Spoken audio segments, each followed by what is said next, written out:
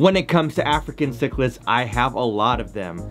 And with African cichlids, one of the things that we have to deal with as African cichlid fish keepers is aggression. Now, I've made videos about how to handle aggression before, how to add fish, how to manage aggression, but today I'm going to talk about my most aggressive African cichlid fish down here in this fish room.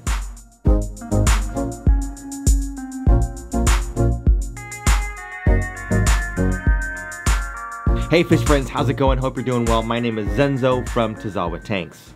Now, I keep a lot of African cichlids, and a lot of you that have been following my channel for quite a while know that I do love my Africans. I have everything from Malawi peacocks to mbuna to Tanganyikan fish, all different types of African cichlids. I even have West African cichlids. Now, one of the things with African cichlids is they are very beautiful, so a lot of people are drawn to them. They do have a lot of colors that kind of almost replicate the marine world as far as like saltwater fish. So when people that don't know fish, they see an African cichlid tank, they think, oh my gosh, that's beautiful, so much color, they're so vibrant. Are those saltwater fish? Well, we know that they are not. They're freshwater fish, but they do have a lot of characteristics that make them look like they do belong out in the ocean because of their color.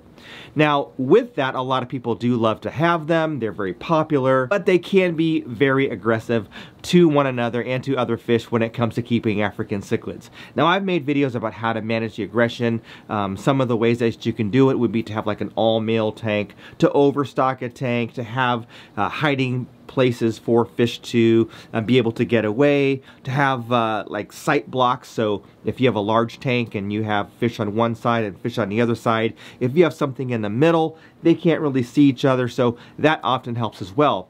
But in some cases, you just have an African cichlid that is very mean and very much of a butthead and will kind of cause chaos and mayhem in your aquarium. Now, there are lots of different ideas as far as why, you know, one fish is, you know, hyper aggressive compared to another, especially if they're the same species. And I think it just kind of comes down to the personality of that fish.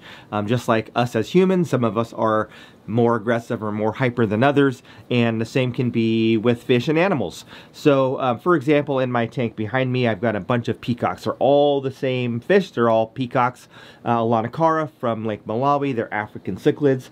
And there are a couple in here that are much more aggressive than the other, and they do kind of establish dominance and create a hierarchy. Same thing in this tank behind me here, where these are my Psiloci, my Chindongo or Pseudotropheus psiloci, and the males are blue, the females are yellow, and some of the males are kind of the tank boss. One in particular that was subdominant and then became kind of the tank boss, and the other guy kind of had to take second level or whatever. But anyway, you know, they can be aggressive.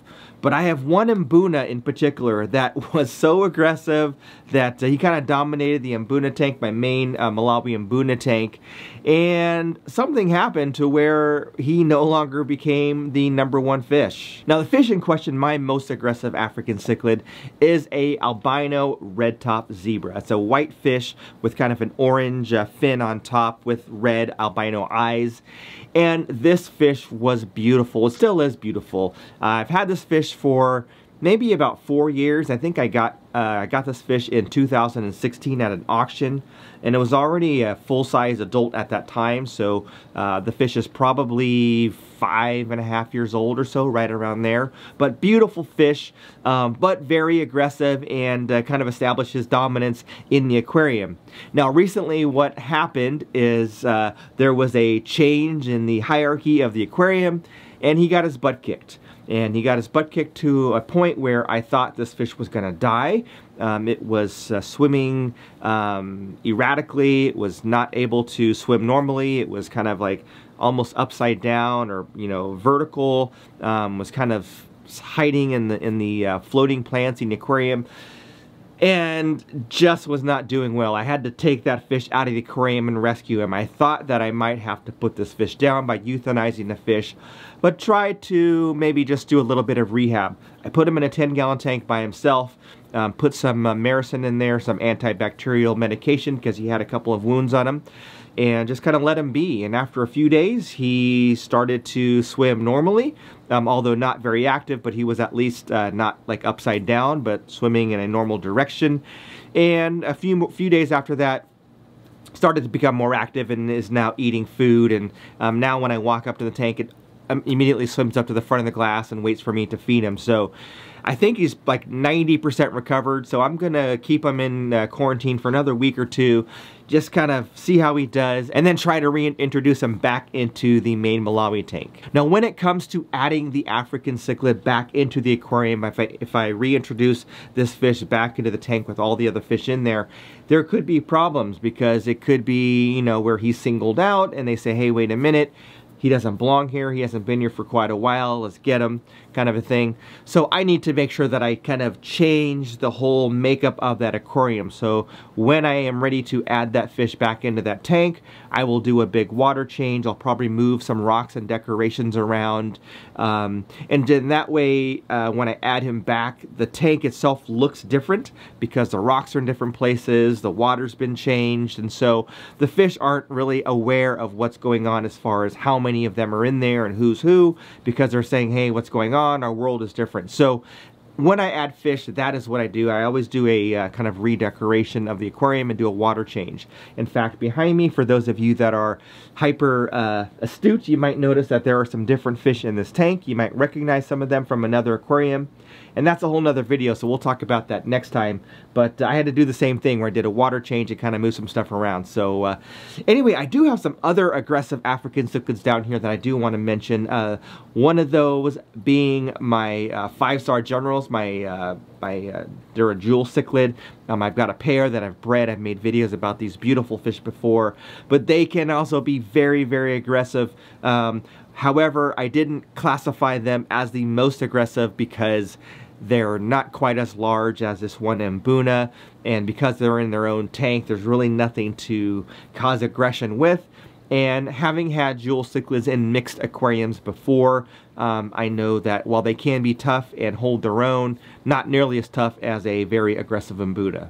Now, when it comes to aggression, it doesn't always have to be a large fish. It can be a small fish that is also very aggressive. It can be something like a Julidochromis or a Burchardi, or even a small shell dweller.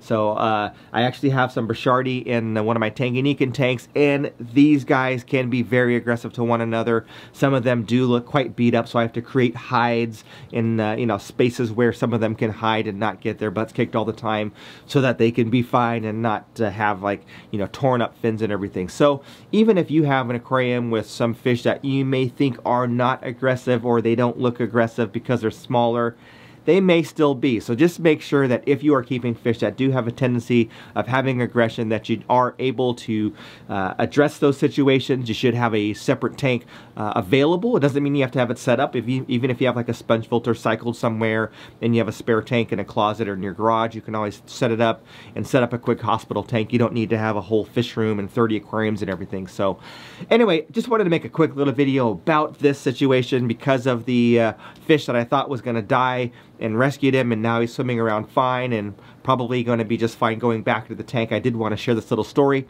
If you do have any of your own stories about African cichlid aggression or fish aggression in general, please comment down below. I love reading all of your comments and your stories, so please do share. If you like this video, please give it a thumbs up. It really does help my channel. Please subscribe if you have not done so already. That's all I had for now. Thanks for watching, and we'll catch you on the next one.